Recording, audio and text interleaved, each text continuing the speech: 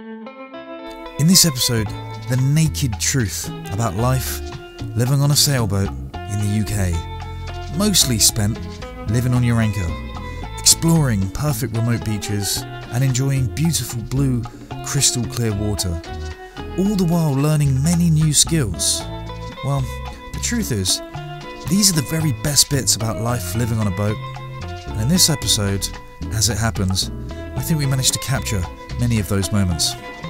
If you haven't done so already, be sure to hit the subscribe button and join us on this epic adventure.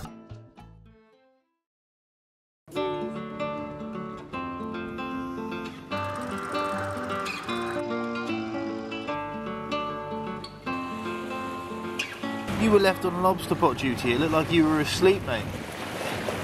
I catch you snoozing. Good morning. We are motoring out of a little anchorage that we stopped in last night very quickly. And we are on our way somewhere, embarking somewhere new, somewhere we've never been before. And the only clue I'm going to give you is it's somewhere that has historically very much involved pirates.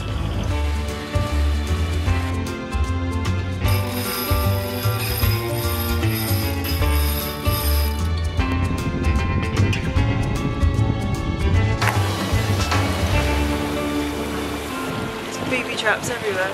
There are booby traps everywhere and you can't see them until the last second.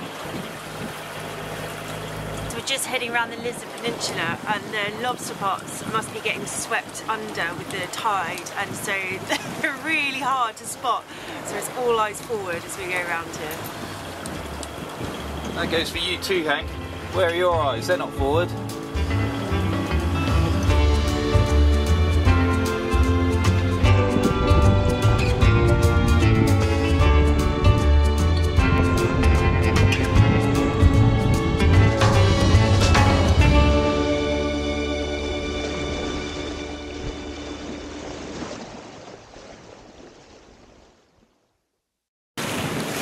Genius. A lot of people have asked about these. They're Senin headsets. We bought them on Amazon. If you want to know, I don't know if they're the best headsets in the world ever. They were a good price point. They weren't very expensive compared to some others, but they've been brilliant. Absolutely brilliant. So if you think these would be handy for you, I'll pop a link in the description. Go check them out.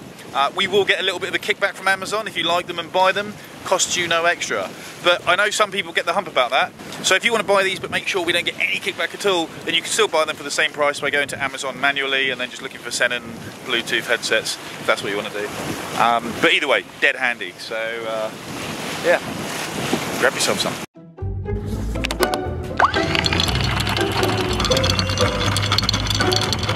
Alright, we're all set. The water is crystal clear. I can literally see where the chain goes. The anchor seems like it's locked in. And if you guys, any of you guys managed to guess where we are right now, where do you think? Have you had your guesses? Have you typed them in the comments? I'm gonna be checking. Alright, some more clues to come if you haven't.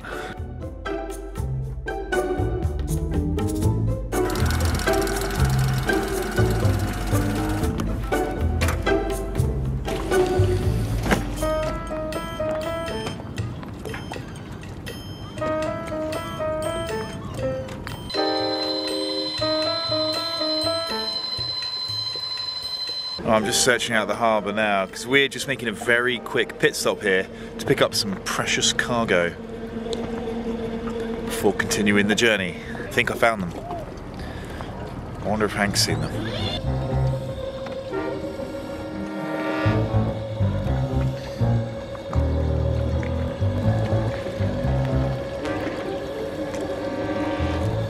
Spotted.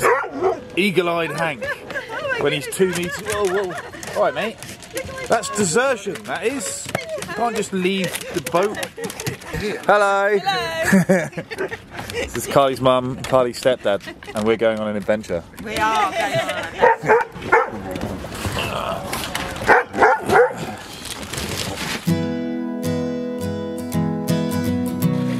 Welcome. Hello. Hi. Welcome aboard, Pops.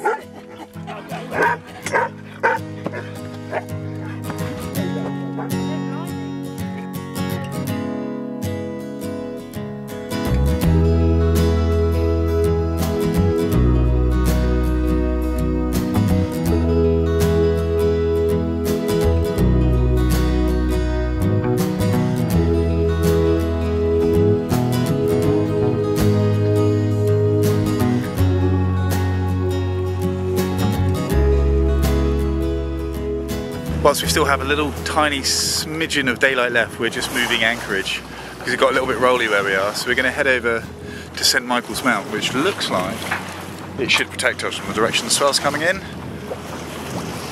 If not, it's going to be very easy to get back and drop the anchor here. This is an easy anchorage. But aren't the colours nice this time of day?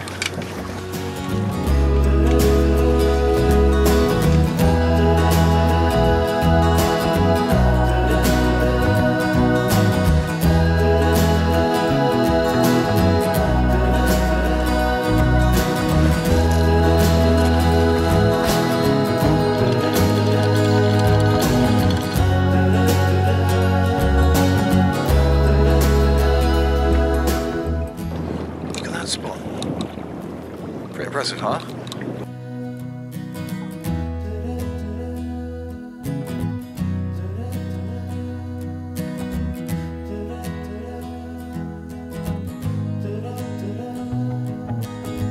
And after a remarkably good night's sleep, we all woke up to beautiful sunshine and flat, calm-looking seas. It's safe to say we were all in really high spirits and ready to set sail in search of some dolphins.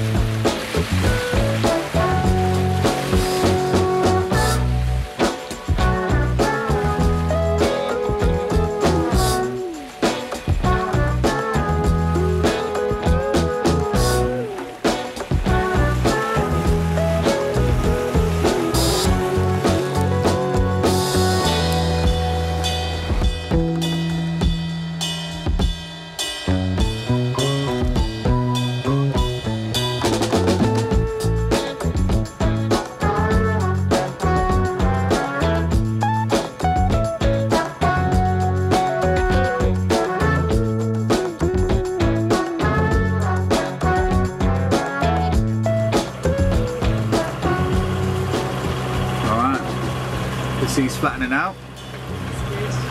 Roll on the Caribbean, baby. It's like a 10-foot steel drum.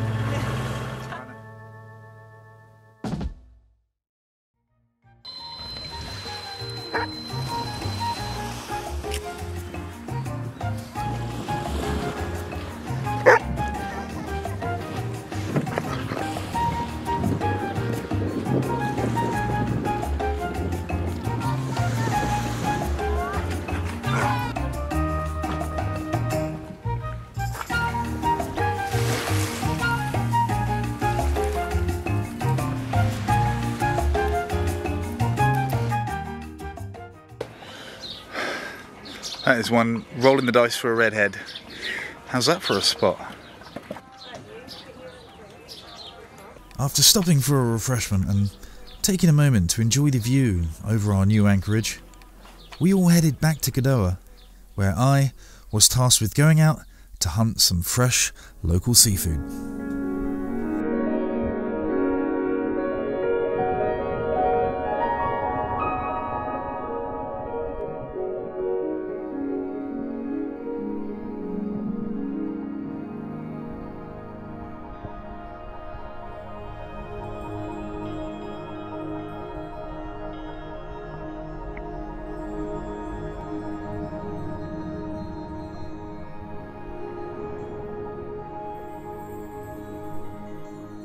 The water around the islands is unbelievably clear.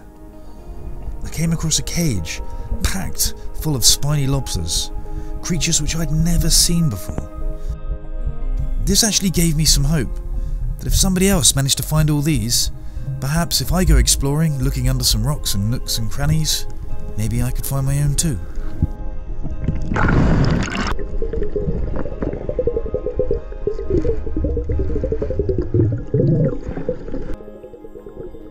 Not exactly what I was looking for, but a little lobster all the same.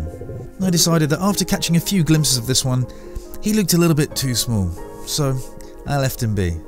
And now, armed with my lobster snare, I tried a slightly deeper and rockier spot in hopes of finding that little one's bigger brother.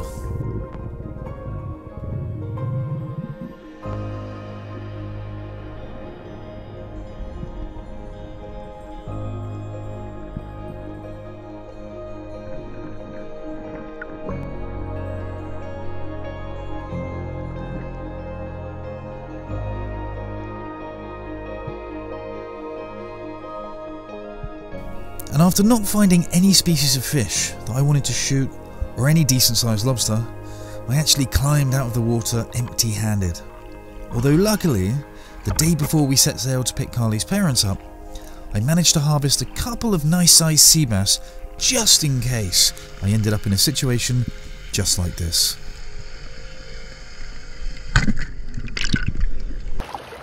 Oh my gosh! It's the size of my leg. That one's going to put about 6 meals in the freezer maybe on its own. Goodness. It's not bad, huh?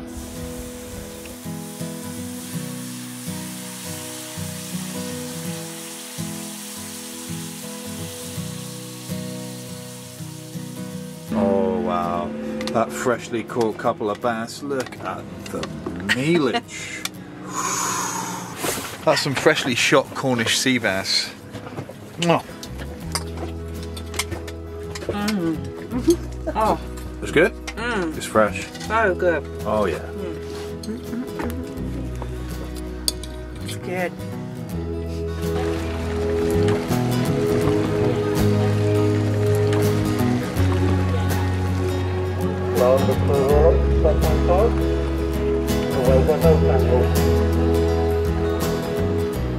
I feel like we've just stumbled onto a bit of a local big deal and we just didn't realise. Everyone's turning out to watch this. It looks like it's all women boats, so the lionesses.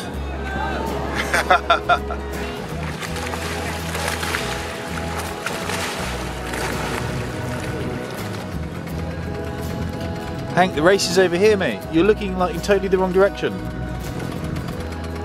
Are you going to come and cheer these women on? Or are you going to be antisocial? Come on, mate. Let's come cheer these boating lionesses on. Let's go. Okay. Good boy. There you go. Come join the team. Come on. We have front row seats to Sail GP, and now we've got the front row seats to this. I know. That's what life living on a boat in England does for you. Yeah. Here they go. It looks like they're on the starting lines. Got the first boat here.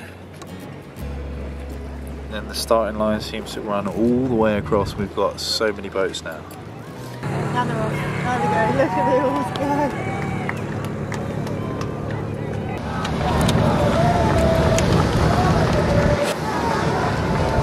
I all love listening to them all cheer. Doesn't know exactly what he's cheering for. No. Alright. As the sun began to set on the Isles of Scilly, we were once again reminded about exactly why we enjoy living on the water.